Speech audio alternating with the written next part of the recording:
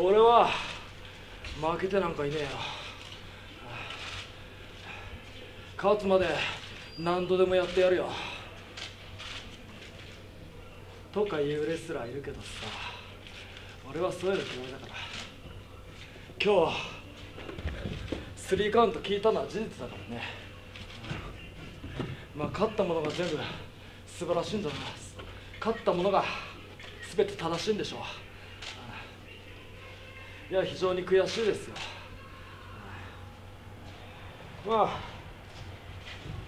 岡田にもそしてお客様にもかつて笑われましたよ。東京ドームのメインが夢かって。でもさ、これは俺が中学3年生の時に立てた目標だから、これ俺大事にしてきたから。誰に笑われようと大事にしてきた夢だから。まあ今日何か一つ俺がゴールを迎えたっすかね。まあでもそれは中学3年生の時に立てた目標のゴールであり、今日ゴールを迎えた時点でまた新しい夢が見えてきましたよ。レスラー内藤哲也としての夢が出てきましたよ。まあまた次の機会に発表しますよ。まあ今一つ言えることは、俺は必ずまたこの舞台に戻ってくるから。東京ドームでの大合唱、皆様楽しみに待っててください。じゃあ明日後楽園ホールで試合あるんでね、皆様も来てくれるんでしょ。明日また後楽園ホールでお会いしましょう。明日間に合うな。アディオス。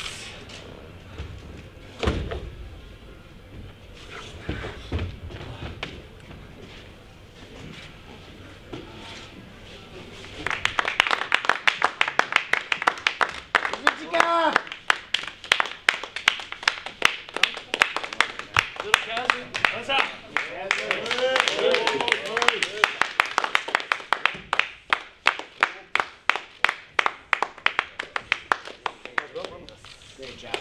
Love your pants. Kevin Nash times. I like these ropes. Yeah, Kevin Nash times, bro. Oh. You okay? All right? Yep. Ahmad, you okay? Yeah. Oi. Yep. Cool. Okay. Raymaker. Yep. 2018 Wrestle Kingdom 12. Yeah. You are the IWGP Heavyweight Champion yet again. Still IWGP Heavyweight Champion. Thank you. Thank you. Congratulations. Thank you. Come Hey, give him one, man. Shit. Oh, sorry, man. Okay, go again. One more. Right, one more. Ready? Come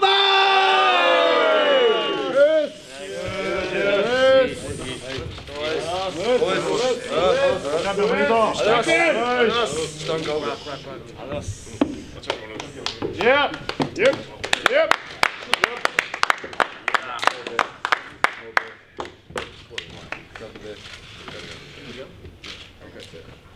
Well done again, mate. Thank you. Much love. Oh, man. Hey, brother. Congratulations. Thank you, baby. Thank you. Oh. Great man. Shit. This.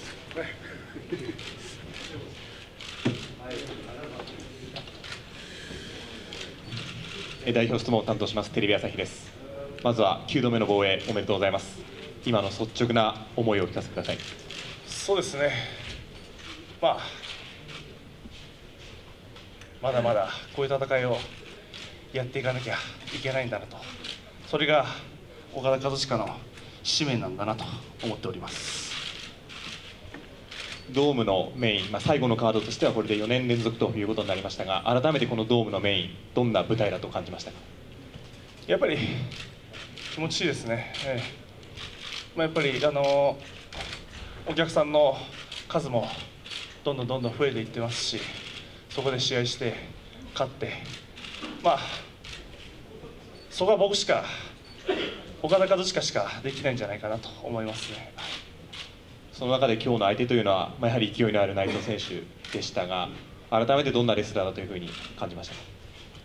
いや、すごいなと思いました。やっぱ入場の時の大内藤コール、僕も入場前控えてて聞こえましたし、これはやべえなって思いましたけど、リング上立てばそんなことは関係なかったことで、ナイツは強かったです。勢いもかなりありました。でも僕の方が強かったというだけだと思います。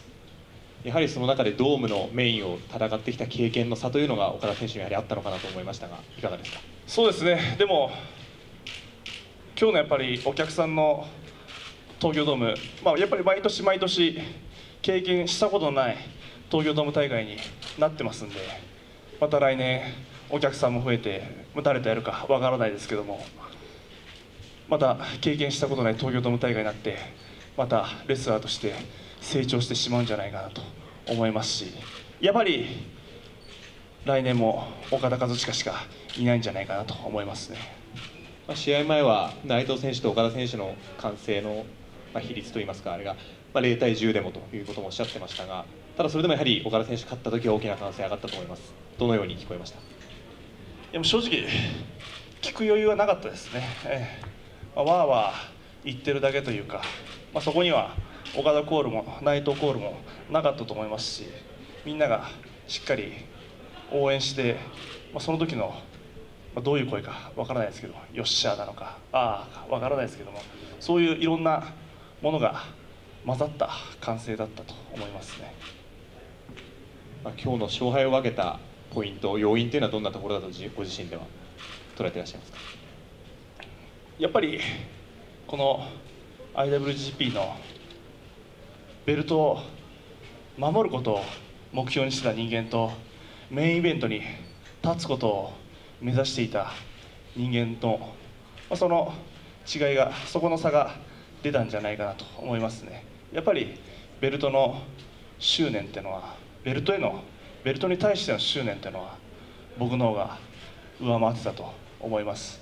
やっぱり内藤さんもまたどんどん東京ドームメインイベント立つだけで満足なんてできないと思いますし、またどんどんこのベルトが欲しくなってくると思うんで、またベルトかけて、それが東京ドームのメインイベントだとまた意味があるんじゃないかなと、4年前とはまた違う意味があるんじゃないかなと思います。あえて当たり前のことをお伺いするかもしれないんですが、やはり IWGP の王者としてベルトを持つということが本当に大きな意味を持つということでしょうか？ IWGP 王者としてベルトを持つ、ベルトを持つということが、その内藤選手はベルトを持ってなくても輝けるっていうこともおっしゃってましたけれども、どんどん輝いてもらえばいいんじゃないかなと思います。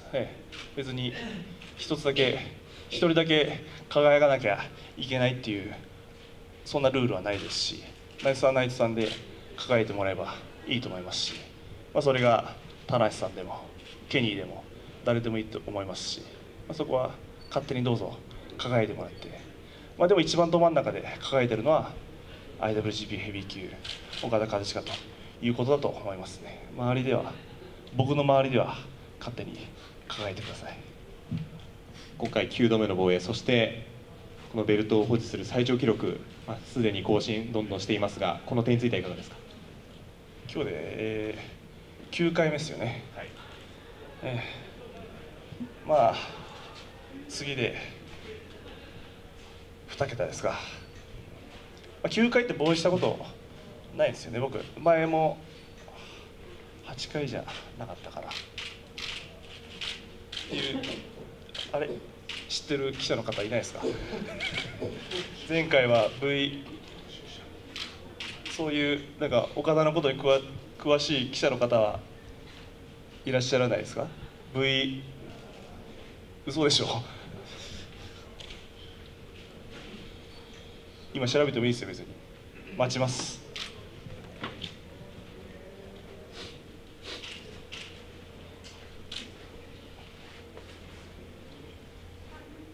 さあ、一体どこの記者の方が早いんでしょうか。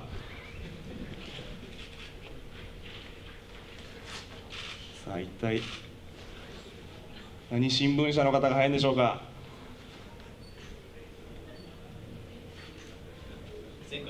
8回、ありがとうございます。週刊プロレス、ありがとうございます。そうですね、まあ本当9回っていう新たなところに来たと思いますし、まあ別に目指してたわけじゃないですけど、2桁っていうのも見えてきましたし、まあそれを目指したわけじゃないですけども、まあ、V11 っていうのも見えてきてますし、まあ、それはそれで楽しみですね。まあ、どんどん防衛して、まあ、何か記録を作りたいわけじゃないですけど、しっかり防衛して、まあ、本当リング上で言ったようにみんなに感動だったり驚きだったり本当ハッピーだったりいろんな雨を降らしていきたいなと思います。まあその回数のこともなんですけども、その保持して今65代王者として保持しているこの期間というのも今最長記録ということになっているんですけれども、その点についてはどうでしょう。同じかもしれませんが、まあ、そうですね、それもしっかり、まあその記録を伸ばしたいというよりも、ただ僕はずっとチャンピオンでいたいだけなので、まあ、それをしっかりずっとチャンピオンで入れるように2018年もしっかりやっていきたいと思っております。まあ改めて今最後にもおっしゃいましたけども、この2018年いいスタートを切れたと思います。この1年はどんな1年にしていきたいでしょうか。さっき言いましたね。まあでも本当にまあ今日のお客さんの数が、まあ、2017年僕たちがやってきたことの、まあ、結果だったり期待だと思ってるんで、まあ、2019年もっとお客さんが入るようにしっかりどんどん盛り上げて、プロレスの新日本プロレスの凄さっていうのを日本全国世界中に知らしめていきたいなと思っております。ありがとうございました。代表質問以上です。驚っている部分って、まあ、ちょっと些細なことかもしれないんですけど、今日岡田選手タイツを新調されて、はい、結構お客さんがどよめきが起こってたんですが、はい、これは何か意味があるんですか？意味ですか？今までこう足を露出さはいれてたんですけど、そうですね、まあ、気分転換です。はい、まあ僕もずっと同じコスチュームでやってるっていうのも、まあ、自分としても新たな刺激が欲しいと思ってましたし、まあ、そういう意味でちょっとコスチュームを変えました。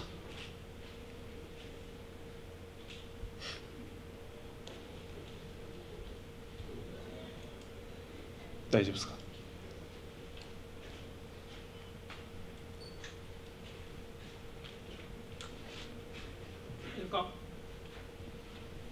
はい、では終了します。ありがとうございました。